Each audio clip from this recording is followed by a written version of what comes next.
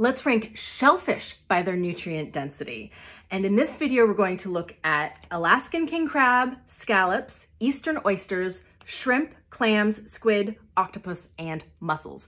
If you have a guess which one of those is the most nutrient dense, put it in the comments below. Now, this may not surprise you, but the most nutrient dense out of these shellfish options is oysters with a Nutrivore score of 3,049.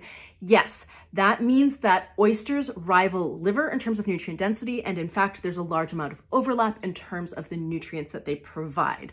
That makes oysters more nutrient dense than almost all fruit and many vegetables. Second is octopus with a Nutrivore score of 1,618, then mussels, 1,564, crab, 1,211, clams, 1,046, squid, 890, scallops, 645, and shrimp, 535.